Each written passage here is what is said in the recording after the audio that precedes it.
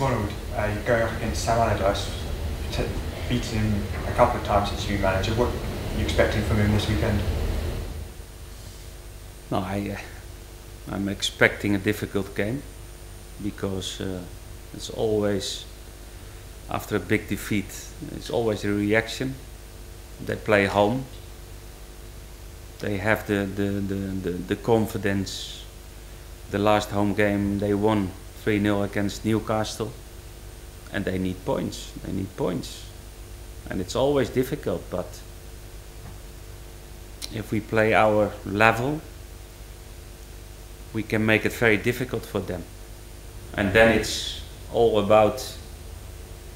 And they start with a total confidence in the team, but if you score, if you dominate the game, it's also possible that they felt back and maybe they start to be nervous and maybe the crowd is unhappy, and that's up to us how we deal, and we start the game this Saturday. If you play at your best level and they do sort of, the crowd get behind them, they get nervous, is there another chance of an 8-0, do you think? No.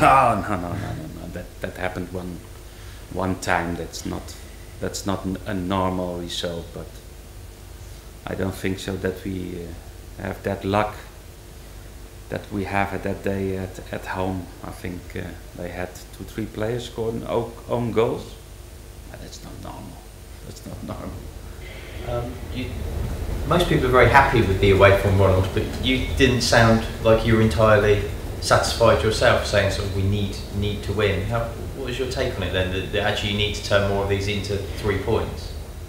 Yes, but it's a little bit about that. It was a long time ago that we won away, and the draw against Watford, the draw, the 0-0 against West Brom.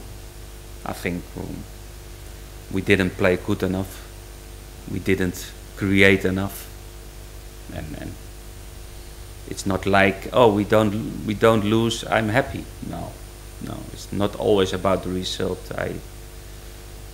I like to be honest. I look to my team, I look to my players, and we didn't play at our level offensive wise, and defensively we are strong. It's difficult to score against Southampton, but we can play better than we did against Watford and also against West Brom.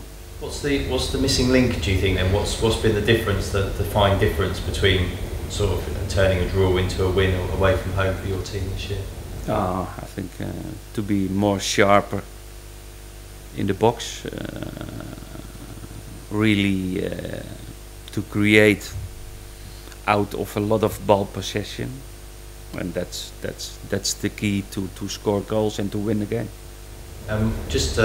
You talked about Shane. Sorry, Jay. Whereabouts is he in the? Still painful, and then I think maybe it's better to give an update. It's all about his feet, and he's still struggling with pain, and he's not totally free to do the training session with the team. And okay, we don't take that risk now because it's all about the international duty, and normally he's back when we play home against Stoke. I think it's the next.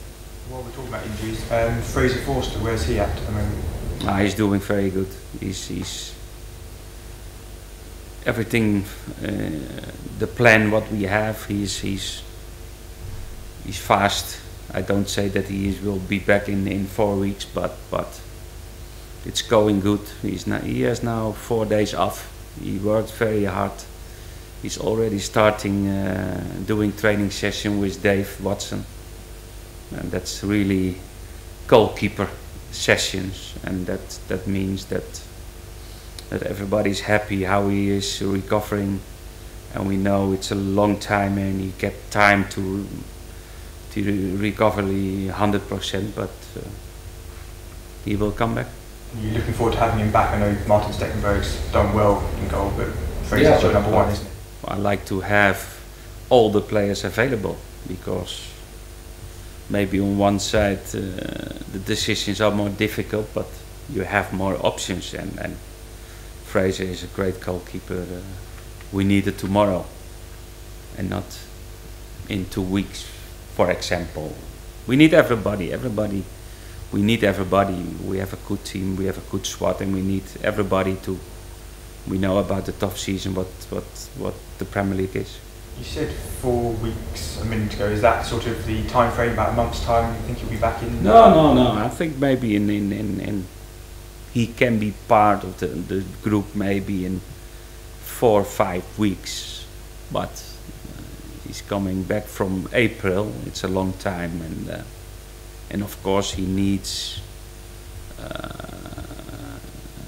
continued training, and of course his first game will he play with the under-21s, and after that long time, it's everybody like goalkeepers, defenders, midfielders.